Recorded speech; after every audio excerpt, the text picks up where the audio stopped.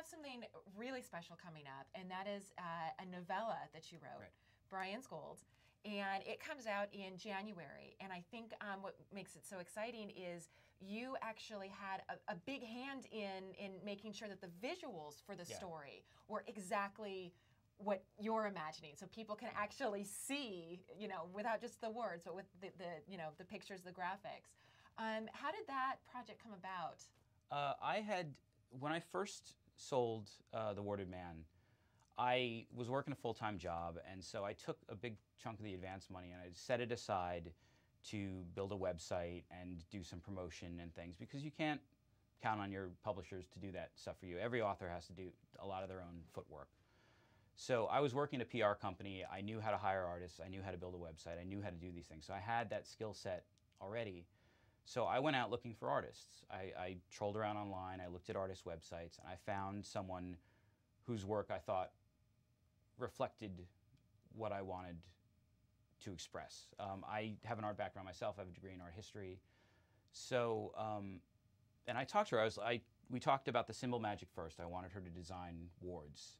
Well, and her name's Lauren Cannon. Lauren Cannon. What is her background? What did she work on before this that you saw that you liked? I looked at her online portfolio, which was mostly stuff that she had done in art school. She was actually still finishing her art degree when I contacted her. But she'd also done a lot of professional work, like designing magic cards and painting and drawing for that sort of thing. Because she was so talented, she was already getting work before she was even out of school.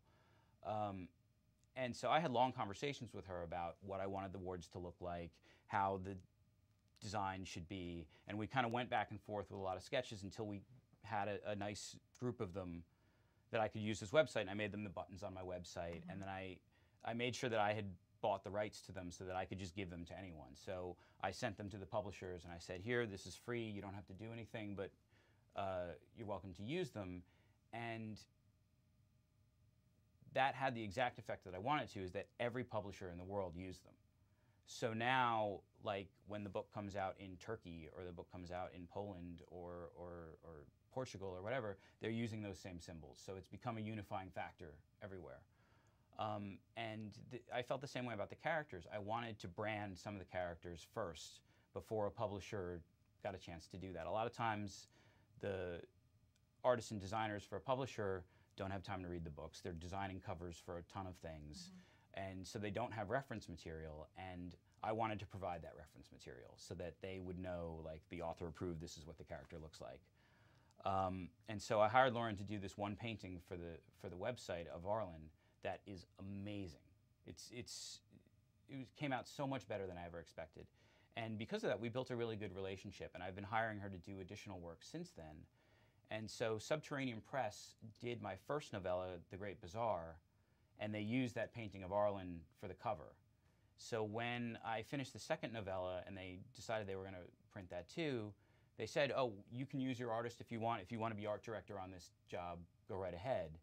And I was absolutely thrilled to do that. So I was able to commission her to do a cover and 9 illustrations throughout the novella, and got to work very closely talking about what we wanted, looking at sketches, and that was something that I had done professionally in PR. I was an art director, so it was a skill set that I already had, and it was great to be able to use it for something that I loved, rather than promoting somebody else's products, or Well, it's really unusual for the writer to have a say necessarily in what their covers look like, in what the iconography of the book is. A lot of them, they hand over the text, and then the publisher takes it from there. But you've got a chance to really make it consistent and make it, kind of what's in your brain come to life.